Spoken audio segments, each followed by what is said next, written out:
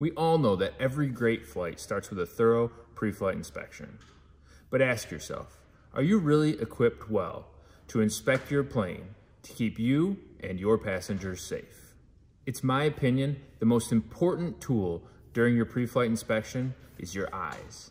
But I'm here to tell you that our eyes cannot do it alone. There are tons of potential issues that can be hiding in the darkness. If you want to have a chance at spotting small issues before they grow into flight-stopping problems, well then it's time to turn up the brightness. That's right. I've recently come to learn that a great flashlight is priceless in aviation. And thankfully, it's a tool that doesn't carry the classic high cost of aviation along with it. By the way, welcome back to My Time to Fly. If it's your first time here, you found a place where we discover the real world of general aviation. Don't hesitate to click that like button or even subscribe to come back for more general aviation content. So some of you might tell me that you're all good, your phone works just as good as a flashlight. I'm here to tell you there are much better options that will allow you to inspect your airplane faster and with more detail.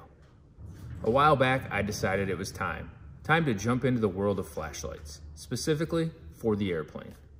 I first purchased a very inexpensive light from good old Harbor Freight, thinking I was taking a step in the right direction. It was okay for the price, but certainly didn't overly impress me. Because it was only a marginal improvement over my phone, it was fairly big and bulky and wasn't rechargeable. The Harbor Freight flashlight quickly got stowed in the baggage compartment, and I reverted back to the classic iPhone for illumination. From that experience, it became clear that I did not fully understand what I needed before purchasing. It wasn't till I was introduced to a better solution that I realized how much I had been missing out. Into my life came this pen flashlight. This happens to be a P2R work from ledlenser. Now, there are many other flashlights in the market. I'm not suggesting what is the best for you. This just happens to be one that I found during a recent trade show. I knew I was in the market for a better light, and I went and talked with one of their customer success specialists and happened to walk away with this light. Honestly, when I got home with it, it sat in the box for a little while. I wasn't really sure how I was going to use it. But after I took it out of the box, maybe a week later, I finally realized what I had been missing out on. Now, I don't go anywhere without this thing. It makes a world of difference, both in the airplane and in my personal life. It's small, compact, rechargeable. It's a piece of cake, and I couldn't fly or live without it. So let's just hop outside of the airplane and take a look at a couple places where this light makes pre-flight inspection way better. Okay, so first and foremost, this black hole.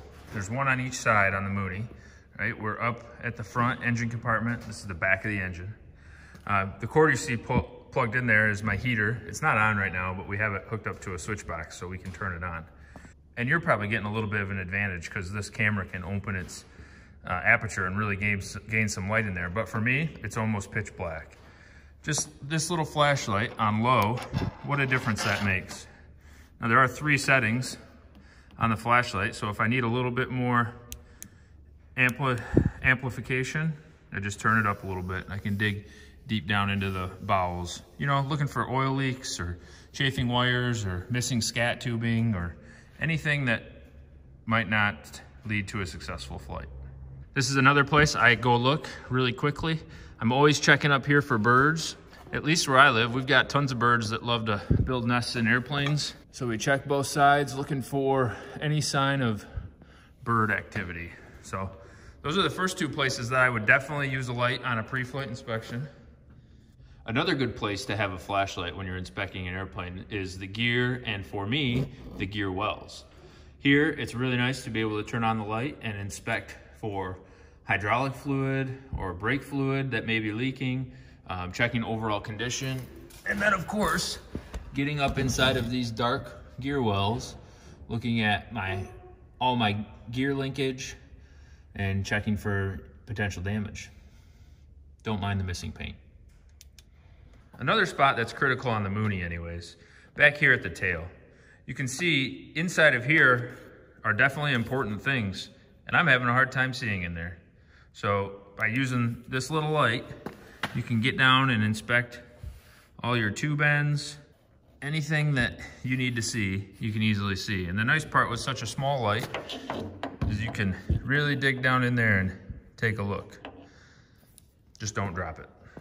Another neat thing you can do with a flashlight is put it down here in the bottom of the cowling. You can see I've got it rested on my cowl flaps, pointed directly up, and I've got it on its highest intensity. Then you can come around to the front and look for any light peeking through. Now, I'd probably check it on both sides, and you actually want it to be pretty dark in here.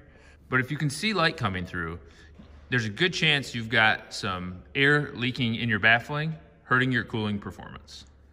The last specific place I want to point out on the Mooney is checking fuel.